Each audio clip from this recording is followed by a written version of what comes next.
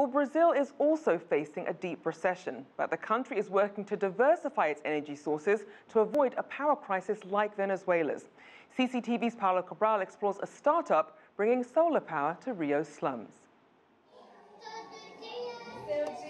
60 children spend their days in this community nursery, built high up in Rio de Janeiro's Santa Marta slum. Recently, it was selected to receive these panels in a pilot project to spread the use of solar energy in poor communities. Hopes here are that the green technology will provide consistent, reliable power and do it affordably. We don't get enough energy here. For example, we can't use 2 electric showers at the same time, or the whole electricity drops down.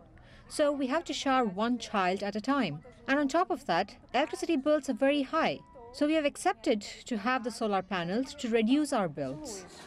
Nearly 1.5 million people live in Rio's slums. Most of them have to cope with undependable public services like water, sewage and electricity. Finding local solutions could be one way to go to improve and reduce the cost of these basic services for people here. The social startup responsible for the project sees it also as a way of giving visibility to solar energy technologies. The idea of merging this clean energy generation, solar energy generation, with social impact for us, it's very important, and it helps both sides. From one side, the community is helping a lot to promote the technology.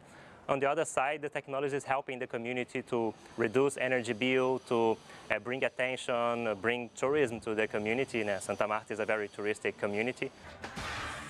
Tourists come to Santa Marta to see the spot where Michael Jackson recorded the video of They Don't Care About Us in 1996. It was right here on this roof where a statue of the singer now stands. On the ground floor, just below Michael's roof, Robespierre Avila runs an NGO to teach music and arts to the local youth. And he's hoping to get solar panels too.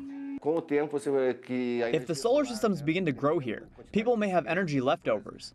This could be channeled into the electrical grid for credits on electricity bills, or could be shared with neighbors. Much needs to be done to improve living conditions in Rio's slums.